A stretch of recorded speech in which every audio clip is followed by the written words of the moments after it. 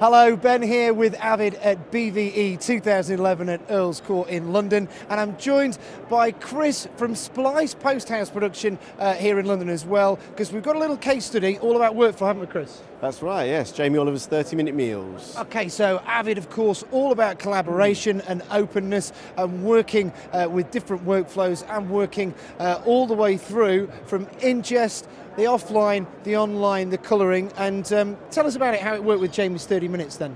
Okay, so it was an ambitious project. There was 40 episodes. It was shot on RED, so there was a huge amount of RED material to deal with, and it was also shot on 5D. So nothing was tape-based, everything was file-based, and we had to think about how we were going to get this stuff into the Avid for editing.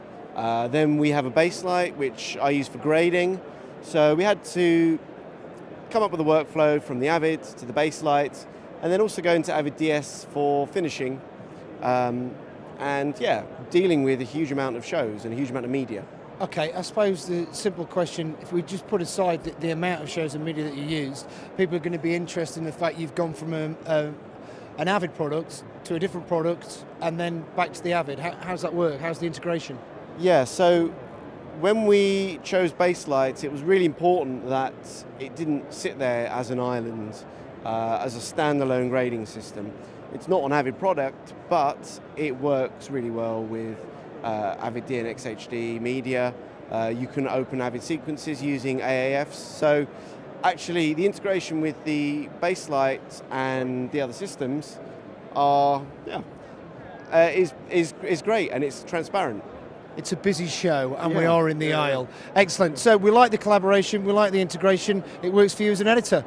Yeah, it's. I mean, the thing is, we had to find a way of getting it out of a media composer into a basslight without losing any of the kind of edit, metadata that was there. So multiple layers of video tracks and animated picture-in-picture, things like that. And we didn't want to spend time rebuilding that.